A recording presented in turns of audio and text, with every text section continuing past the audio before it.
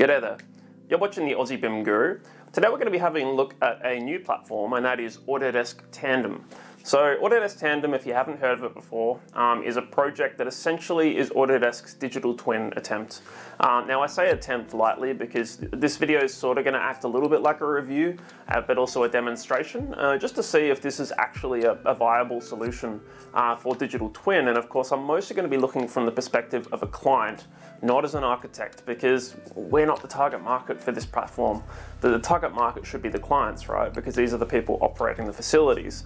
So, you know, when I first downloaded Tandem, or well, accessed Tandem, I was really hoping it wasn't going to be too Revit centric. It wasn't going to use too much Revit terminology, and it wasn't going to be confusing for a client to use. I've got to say, it's probably, you know, all three of those things, unfortunately, but there are some good things in there as well.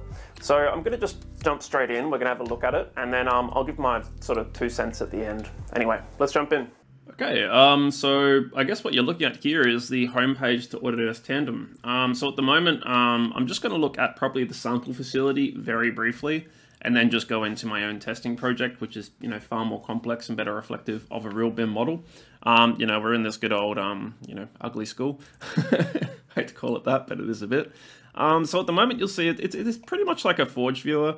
If you've ever used one before, I'll hazard a guess that it is a Forge viewer in principle. So, you know, you can navigate around with the standard controls. It's fairly easy. Everything's nice and clean. There's anti-aliasing, so it's good for like I guess a non-user of BIM platforms. It's very navigable, very easy. You click on an element, you can see it. Now, I must say, I must be missing a few things here. It'd be nice if there was like a little quick properties tab, like in like Navisworks or a program like that, so that as soon as you select something, you get instant feedback. From what I can tell, you have to go to this properties tab to really inspect properties of elements. Now, immediately you're going to see something that's quite challenging in Tandem, in that it's very much set up to deal with Revit. So most of the lingo or the property names is very much based on Revit. So things like element and type. Now, if I was a facilities manager, I'd have no idea what that means. You'd need like a training session just to get your head around terminology. So immediately that sort of is a bit of a red flag for me. You know, it would have been good to see them maybe humanize some of the language in here a little bit. Having said that, you can go to type properties and you can pretty much see as good as all the properties in the model exposed, which of course in the sample model means you see very little, which is why I'm not going to be in here for very long. But in this case, you can also filter by level. So at the moment I have a setting turned on that lets you ghost out the model. That doesn't let you ghost out the model. Having said that, you can change how things ghost out, but I find this very difficult to view because everything sort of washes out and you can't really see behind it. So I usually just turn off elements that aren't currently being filtered. And that sort of lets you have a look at what's going on. You can obviously turn things on and off. In this case, it would be good to have like inclusive and exclusive filtering, so you can turn like one category off, for example. But in this case, I can pretty much see inside my building, can start interrogating some elements. I can also isolate elements or do section boxes, so I can shift select to hold multiple elements, right click and create a section box or plane. And then from there, I've got my section box. So it's not too bad in that regard. You can sort of just like zoom around your building and have a look at things. So I think like it's sort of navigable for like a non-user of BIM platforms, but really that data naming is definitely going to be a bit of a jarring phenomenon for someone that hasn't used this type of software before. So yeah, I think that's probably going to be a challenge. You can see that as you get on different sides of the section box, it sort of gives you this grippy pull. It'd be nice if you had maybe a couple more so you've got full control of this element. Because to get on top and pull this down, I don't quite know. I guess you have to select the face. That seems to work. So that's probably how I'd usually be going around to find a particular room. Having said that, if I want to reverse engineer and just look for something based on its properties, I'm not sure how easy that is. Let's say I'm looking for a particular room in my model. I'd probably need to generate a report to do that, or an inventory of rooms if that's possible. But before I even look at that stuff, I'm going to switch over to a proper model. In this case, I'm going to use a test project that I'm currently developing for my course platform. And as you can see, this is definitely a bit more of a beast than the Autodesk sample project. It is essentially based on it, but is like a real model per se. Now already there's a few things that aren't quite loading properly. So I assume there are some, you know, graphical hits that it's taking here. Like I know, for example, some of these things are the wrong colors. So it's obviously not fully loading everything in the model as far as I can tell. There are some things it's getting wrong. Anyway, but for the most part, it's doing pretty good. So let's just have a look at the filtering again. So I've got separate models linked into this same session, but as long as they're named correctly, it seems like it does understand how to associate those between floors. So in this case, you can see that the floor filtering is pretty good. You know, it's pretty much detecting everything with a particular name of level.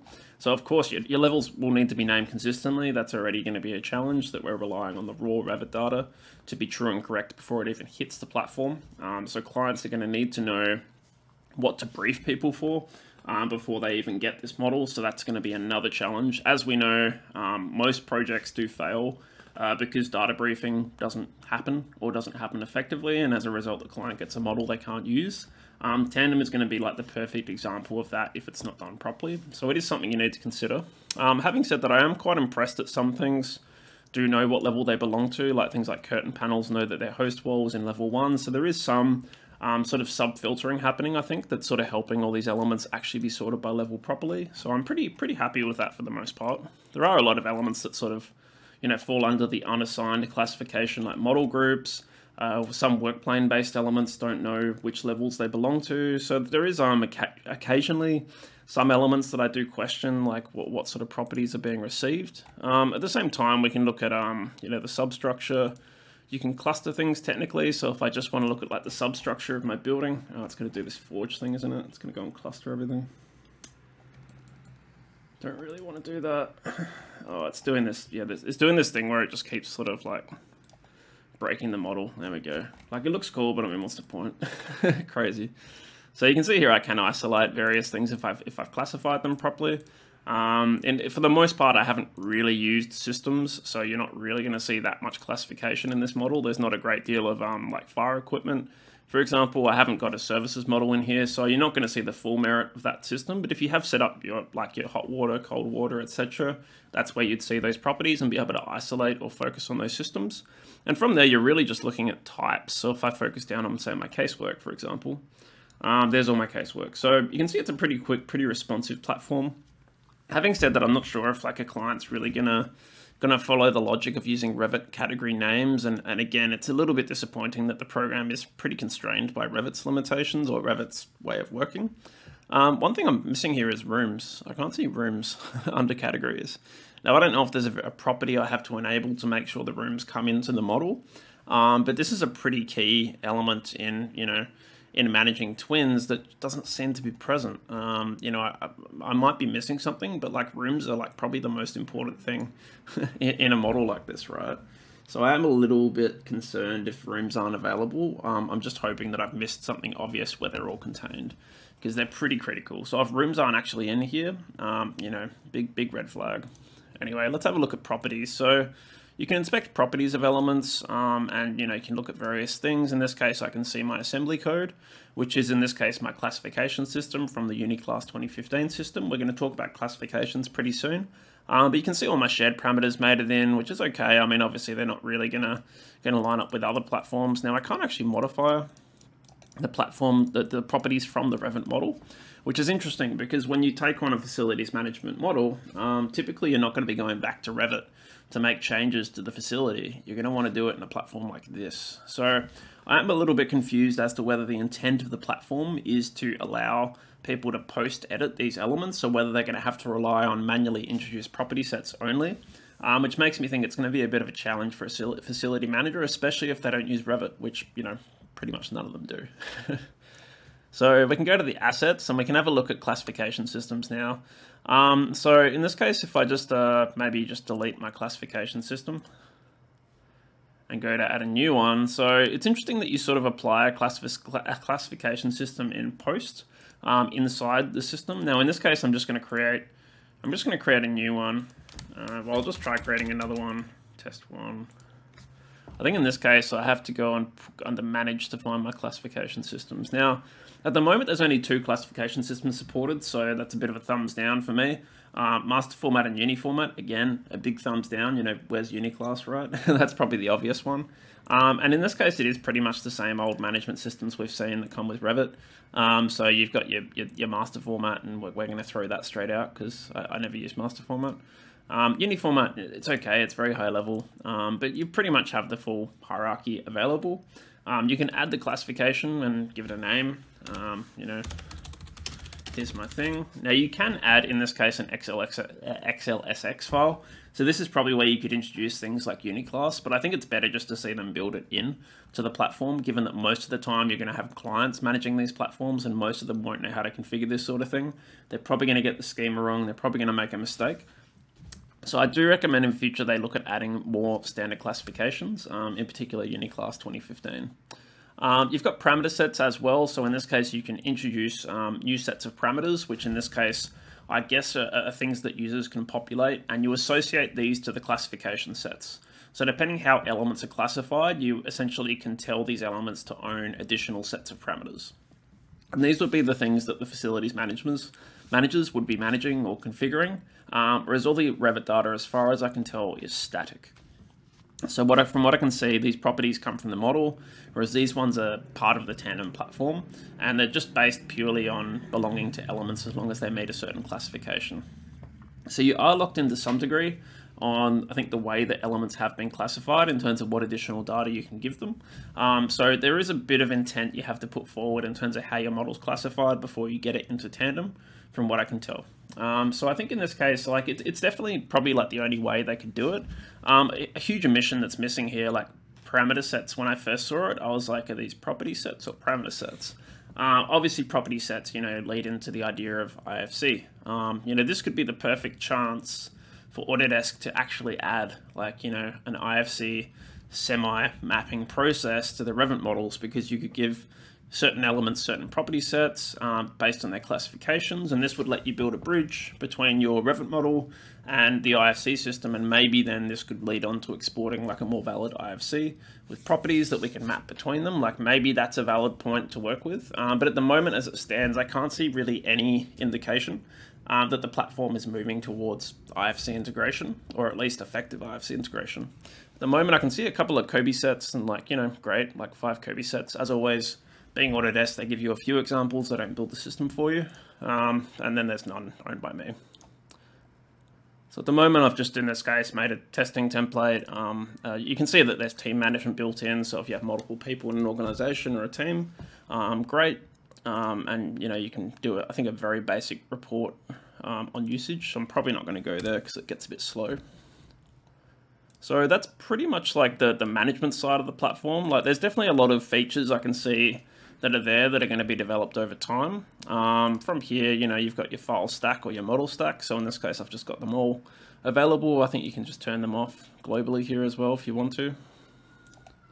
Didn't seem to make a difference there, so maybe that's not exactly what that's meant to do. And then your users as well. You can invite people in or services, so there's definitely like some high-level administration. I'm glad to see they kept it very simple, which is great. This part has to be simple if a client's going to use it. So this is obviously much easier, at least on the surface, it's much easier than the way BIM 360 administration works. So I think that's a good sign. As well as that, there's also reporting and inventory takeoff. So in this case, the reports are pretty simple. I assume because it's free, I can only get so many reports. To me, this looks like sort of high-level takeoff, high-level tallies and summaries for someone just to quickly open as a dashboard, which could be handy. At the moment, I'm being told I have 15,000 elements. Like, who cares? That's not facilities management. But in this case, I guess it looks like this is where you could build like a basic dashboard for the, you know, the super manager that doesn't have time to dive deep into the platform. We do have inventory as well. This is probably, you know, one of the more interesting portions of the platform. So in this case, you can just say follow selection, and just literally, I think in this case, it's gonna follow the selection as I change it. Now in this case, I do have to apply a filter first. So let's just say I just want to look at my interior model, and I just want to look at ground floor. And as I go, notice it's sort of updating. Now I'm just I'm gonna try again. I really wish rooms were in here. Really disappointed that rooms aren't there. I really don't understand why they're not. Let's just look at walls, and you can see now it's getting a little bit easier to see what's going on. I'm still, you know, like a little bit jarred by the fact that everything is so Revit based. That's obviously, you know, a bit of a drawback. Let's just look at basic walls, and maybe I just want to look at, say, you know, some partitions. But already I'm sort of working like I'm in Revit. I'm not really working like a facilities manager, because facilities managers don't really work this way. They hunt down an asset based on a room, and then they go to that room, find the asset, update its information. That's usually more commonly how they're going to work. So you can see this process, it doesn't really reflect how I typically would manage a facility, right? That's the thing that I'm a little bit iffy about. From here we have like all the columns in the world, so we can add and remove columns. So I can say, you know, I don't care about a lot of these things. Now we really need a dialogue for this, like just to, you know, really do it much faster. At the moment it's very slow. Like to do that over and over and over again is super tedious. You know, if you have a lot of shared parameters, you're going to be in there for a while. So, you know, not great. In this case, it looks like we can just say, show me type properties only, element properties only, and we can follow selections, so I can just pick between elements as I go. So sort of handy. You can notice the UI, like it always bugs out. I'm in Firefox at the moment, but as soon as I do that, it seems to fix. Now I'm not quite sure what I'd do with this, to be honest. Like if I was a facilities manager, you know, probably not really looking at walls, but let's say I'm fixing up some wall paint. So if I want to go and update the paint, you know, what would I do? Well, in this case, I probably need to first of all have some parameter sets added to these elements to modify. At the moment, I don't. But what I can do here is just export, you know, a file. And this will give you like an Excel dump of pretty much what you can see. So at the moment, I don't have any parameter sets in here. So as far as I can tell, I can't actually make any edits to these elements unless they're native parameters to Tandem itself, which sort of makes sense because I guess it's reading the model. So if I made like a mark here, for example, and I just populated this in, and I saved it, and then I was going to import it after, I don't believe it's going to update any of that data. So if I just do that one, in this case, it didn't actually make a change to the data. So any data that belongs to Revit seems to be sort of held on by Revit, which is a bit of a problem to me because facilities managers need to access this data, right? So it seems like a step in the right direction. Obviously, just supporting Excel, again, probably not the right step. I mean, you know, like CSV, SQL, there's so many types of ways that people store data these days. So it does seem like a little bit narrow in vision at the moment. But I think like it's the right idea.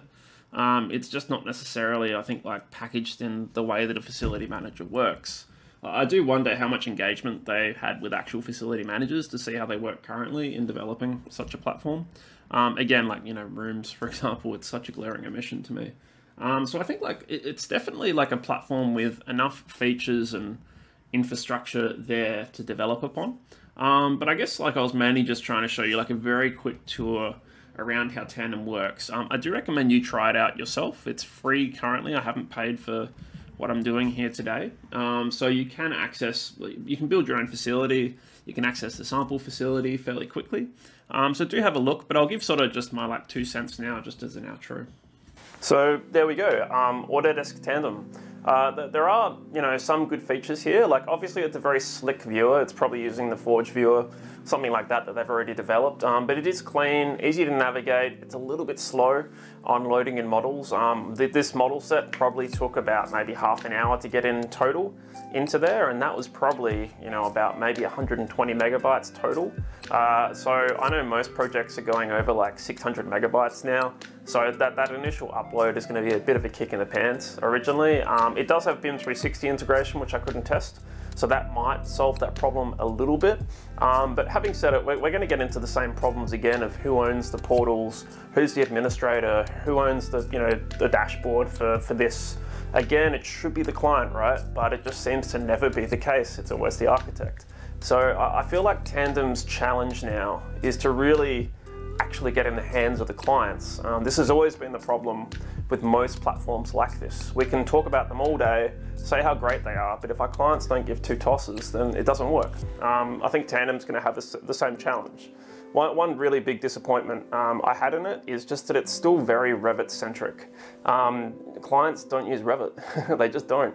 They use Excel, they use SQL if you're lucky, they use databases for the most part, or they might use viewers. So I think it's a bit of a step in the wrong direction to make the program, Revit centric, only support Revit. That's obviously a big disappointment. No IFC again. It's almost predictable, but it's disappointing nonetheless that there is obviously a pretty heavy missing integration here. They've got parameter sets, didn't see piece sets though. So there's some steps in the wrong direction that make me think that as it stands right now, like Tandem's really going to struggle to get main spread adoption. Sure, you're going to get the Autodesk evangelists going, how great is this? Best things to slice bread, digital win. It's probably still at the point of digital spin, I would say. I think the platform itself has potential, like the framework is all there. It all makes sense. There's a classification system, there's the ability to add more property sets. So I see the potential, it's there. I think it could work, but they definitely need to think harder about how it integrates with the bigger picture. It can't just be, a glorified Revit viewer, right? I mean, it's just not gonna work. If that's what it becomes, it's just gonna be like the BIM 360 design model viewer. The architects and the engineers will spin around it. Good luck getting the contractor in there, and you'll probably never get the client in there. So it's one of those things. So I guess in terms of some technical challenges I see in the platform as well, obviously only supporting RVT, I've sort of already said it's disappointing that IFC is not there, but I do wonder how it's going to integrate with things like GIS data sets, if at all, how it's going to geolocate, given that there's no coordinates correction tools, at least from what I could see, as well as that, just the fact that everything is very Revit terminology based. That makes me feel they're not going to expand the way the program works to represent other, non-Autodesk formats like IFC and Tekla, things that actually are, required in a digital twin platform, I'll be honest. So I think that's really going to hold it back until they can solve that, as well as that being very heavily focused around American classification. So master format and uni format does show sort of the limit of Autodesk's vision in that regard. I think the fact that they did not support uni class is just a jarring omission. It's becoming very commonly used, especially in the UK. And digital twins' first push will be in the UK, not the States. So it's a bit of an obvious omission. Probably the biggest one I noticed. My entire model is set up with Uniclass 2015. Obviously I can't really take advantage of many of the features in there because there's no schema preloaded in there, unfortunately. So I do wonder if they can't get those things under wraps, maybe the platform's just going to become another tool that's sort of kicked off and never really kicked further. So hopefully it's, I guess going to keep getting kicked down the field rather than dribbled per se. But I mean, at the same time, I do see that the platform is clean. It's easy to use, it's easy to navigate for the most part. Having said that, I use Revit, so it probably makes sense to me. But if I looked at it through the vision of a client, I think there's probably a little bit too much Revit terminology in there, so at the same time I could see them getting quite lost or confused quite quickly. So maybe some streamlining, some hand-holding is probably necessary for the platform to work. I assume that if you're not on the free version, it's still sort of the same interface. I doubt that they hide too much in the interface. So one more detail I think is probably important to add, which I didn't actually mention, and I'm just editing it onto the end of this video, is the cost. In this case, there's a few different options. Obviously, I'm just looking at the free version, which has some limited features that you can use to try it out. The next tier above that, I believe, is $3,000 US, I think it was, last I was checking, which gives you access to 5,000 assets.